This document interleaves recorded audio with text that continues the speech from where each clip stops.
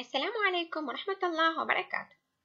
اليوم راح نتكلم على ال Communication Diagram اللي هو النوع التالي من ال Interaction Diagrams. تكلمنا بالمحاضرة السابقة على ال Sequence Diagram.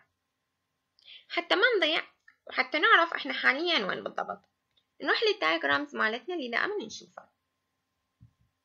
احنا عندنا requirements ونعرف ان ال output مالتها هو ال use case، وقلنا لليوز كيس اكو description. مثال على اليوز كيس اللي هو الستبس والسيستم ريسبونس، هذا اسميه السيناريو اللي هو المثال على الوصف. اعيد هذه الخطوات حتى نعرف دائما ان السيناريو من اجى. وايضا تكلمنا على الدرافت كلاس دايجرام، وقلنا ان هذا درافت كلاس دايجرام وليس الفاينل كلاس دايجرام.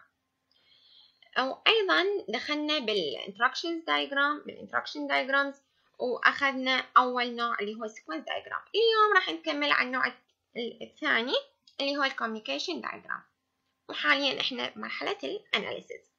تمام، حنروح للستيريو موديل.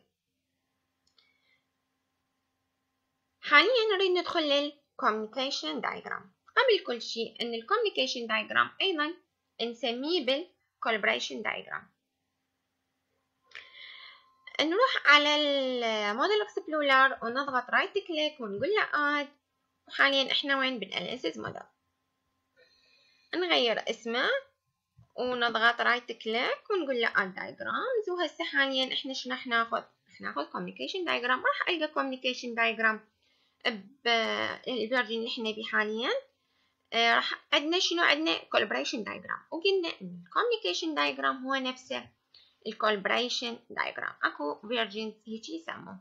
نضغط على الكولابريشن دايجرام، اسميه منه وخليه ممكن نسميه سانسر ليكن.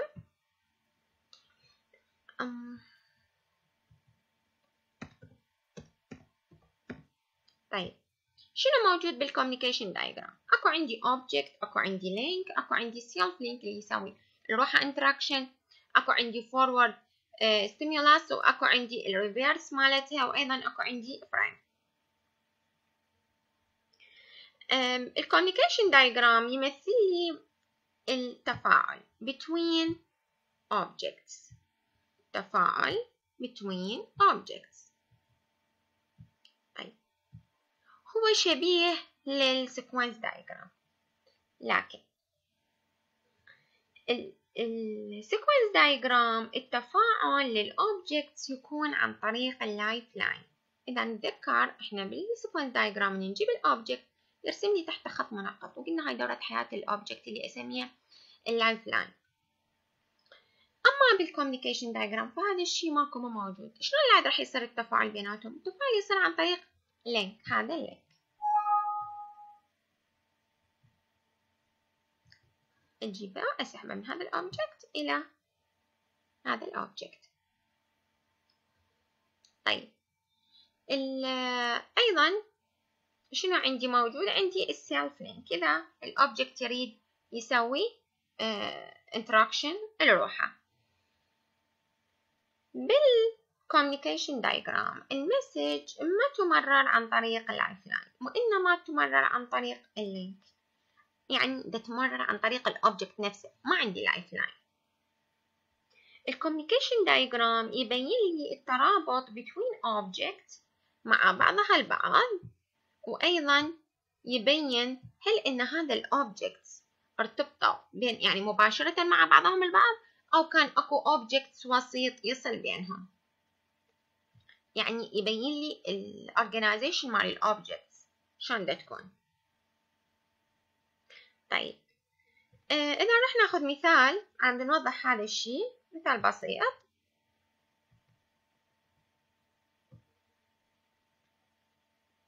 أنا عندي in alarm system، عندي نظام إنذار.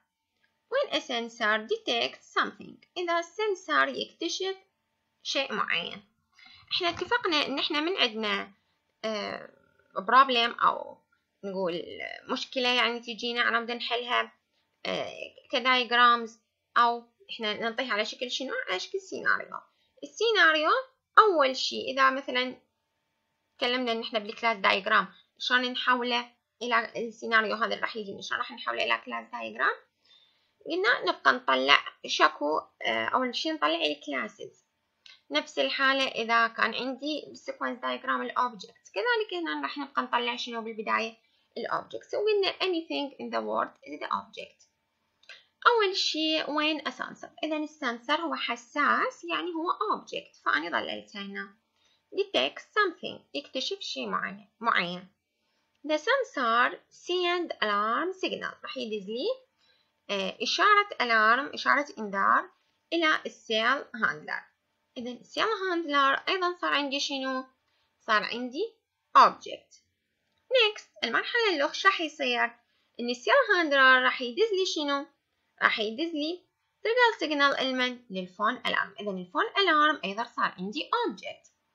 الفون ألارم إيش راح يسوي؟ راح يدز response المن signal المن للسيل هاندلر. أوكي.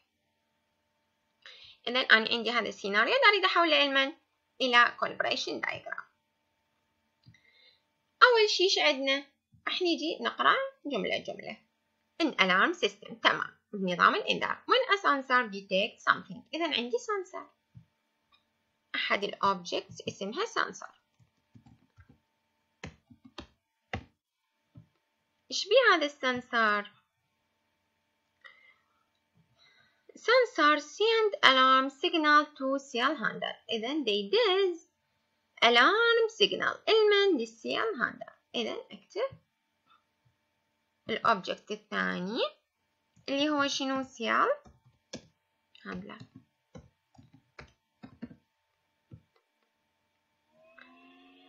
تمام. إيش دا يقول؟ دا يقول دا يرسل يسند alarm signal منو؟ السنسر إلى السيل هاندلر. إذا دا يتجه الاتجاه من هنا إلى هنا. إذا إيش راح آخذ؟ راح آخذ الفورورد ستيميوليت، أضغط عليها، أضغط على هذا اللينك راح يجيب لي إياها وراح ينطيني إلها نمبر. أضغط عليها على مود تفتح لي الليبل مال المسج، لأنه هذا يمثل لي مسجز. راح إذا هي إيش دا يسوي لي؟ دا يسوي لي alarm signal.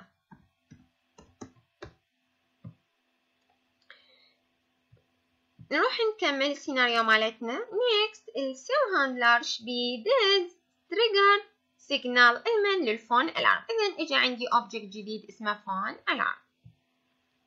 أسحب object جديد أسميه الفون alarm.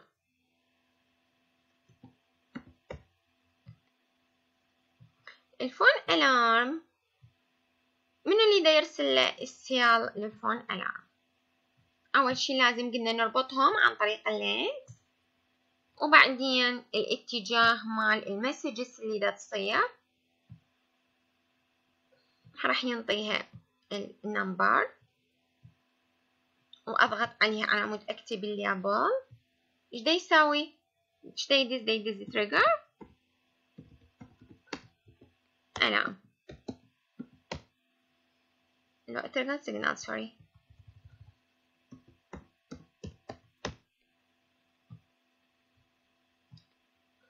طيب الفون ألارم أيضا يدز شنو؟ بدورة ريسبونس سيجنال المن للسيل هاندلر. يعني أوكي إنه هو وصل لي هذا الألارم حيدز له ريسبونس، يدز له استجابة. إذا الفون حيدز المن للسيجنال. إذا الاتجاه من هنا إلى هنا. أنا إيش راح أستخدم؟ أستخدم الريفيرسر.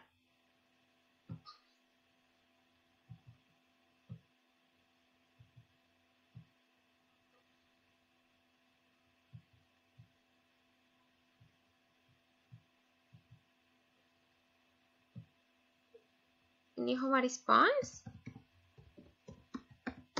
signal.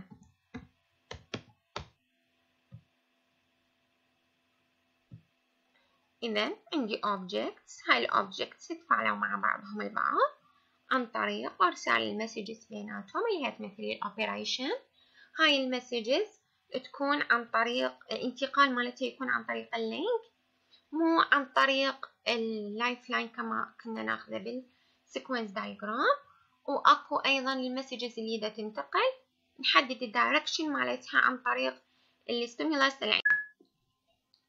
الستيمولس اللي عندي، إضافة إلى أني هسه أقدر عن طريق هاي الابليكيشن اللي عندنا اللي هو ستاري ML نحول هذا الكوميونيكيشن دايجرام أو الكولابريشن دايجرام إلى سيكونس دايجرام، أو ممكن العكس، إذا عندنا سيكونس دايجرام أيضا نقدر نحوله إلى إلى كولابريشن دايجرام. شلون؟ عن طريق أنني أروح إلى موديل convert diagram، بعدين convert، ما أريد أني sequence إلى collaboration، لا أريد collaboration إلى sequence، أضغط عليه راح يقول لي العملية تمت successfully، وانطاني الأوبجكتس بالنسبة لللايفلاين مالتها، وانطاني المسجز اللي تكون بيناتها، حول لي دايركت الكولابريشن إلى sequence diagram. طيب بقى عندنا شيء نحن شلون شو وقت نستخدم السيكونس وشو وقت نستخدم الكولابريشن. الكولابريشن نستخدمه إذا كان يعني نريد نحول الكلاس دايجرام، نريد نشتق منه الانتراكشن دايجرام. يعني إذا كان أنا عندي كلاس دايجرام أريد أطلع منه انتراكشن دايجرام، فيفضل إني أنا أستخدم الكوميونيكيشن دايجرام. أما إذا كان أنا عندي يوز كيس دايجرام فيفضل إني أنا أستخدم شنو؟ أستخدم السيكونس دايجرام. طيب إضافة إلى أن بالسيكونس دايجرام أكو موجود اللايف لاين، أما بالكوميونيكيشن يعني المسجز تنتقل عن طريق اللايف لاين، أما بالكوميونيكيشن دايجرام فما تنتقل عن طريق وإنما اللايف لاين، وإنما عن طريق اللينك اللي موجود بين الأوبجكتس. وقلنا أن الكوميونيكيشن دايجرام أيضا يهتم بشلون الأوبجكتس تتصل مع بعضها وترتبط مع بعضها البعض، وطريقة الأورجنايزيشن مالتها شلون مترتبة. لهنا انتهت محاضرتنا، إن شاء الله تكون مفهومة، وأي سؤال أيضا نتواصل على التليجرام أو الكلاس روم أو البروفايل، وشكرا لكم.